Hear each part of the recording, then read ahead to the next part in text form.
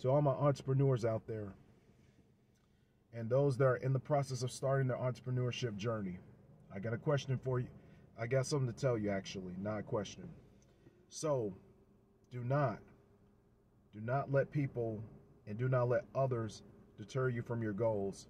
Because I'm going to tell you, sometimes to walk this entrepreneur, you're going to do the complete opposite than what a W-2 employee would do. It's good, and I'm not speaking negatively to W-2 employees, but I'm talking about people who want to make that transition. I'm going to tell you something that I've learned currently as a self-employer. You are going to be challenged. There will be days of struggle. I'm going to tell you that. People will question you. Was it really a good investment to get into this? Was it really the good time? You're going to have people, I'm going to tell you, you're going to have good critics. You're going to have bad critics coming after you. You're going to have people that's going to try to fearmonger you out of situations that could have been the best decision making of your life. You're going to have people who will talk you out of it, and they never step foot into entrepreneurship roles. But you want to be different. You're doing something that you've always wanted to do. You may have a deep desire that you wanted to make a product of or make a service of. Do not let people deter you from your goals. You're going to have negativity. You're going to have your critics. You're going to make mistakes. There's always going to be trial and error. The goal is do not stop because you made a mistake from a trial and error. Learn from that error and learn to do it better. When you learn the error, now you're truly, okay, I'm not going to make this mistake.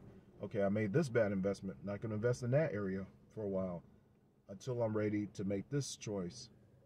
You have to really put some thought into this. You can't. And another thing, don't expect overnight success. A lot of us going to have to stop thinking this way. Just because you're seeing a lot of people thriving on social media and they make it sound like that it happened overnight. It did not happen overnight. There's a part of them that are not telling you the struggle they have to go through on a daily to get to where they are. And I'm going to tell you, my business, yeah, I'm going through a struggle right now. And I'm going to tell you, I don't get a lot of calls. I got a consistent income coming, but I know where I could do better and I know what areas to invest in. But that doesn't mean I'm going to stop. And you're going to have people that's going to try to talk you out of it. Well, are you sure? Well, this business don't seem, and it could be your friends and family that will try this stunt. I'm going to tell you, business lesson 101, your family and sometimes your friends are going to be your worst enemies. If you haven't experienced it, you will.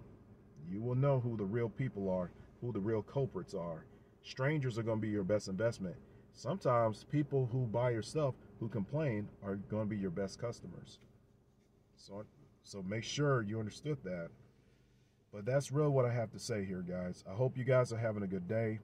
I haven't made TikTok videos in a while. I'm just pretty much been busy. So I'm hoping that everyone has a great day. Continue with your entrepreneurship journey. And I hope you guys have a great, and I hope to hear from you guys about what industry you're in. Because I feel like everyone needs to know, like, what's your story? Let others know. Let's build a community about that. I'll see you guys in the next one.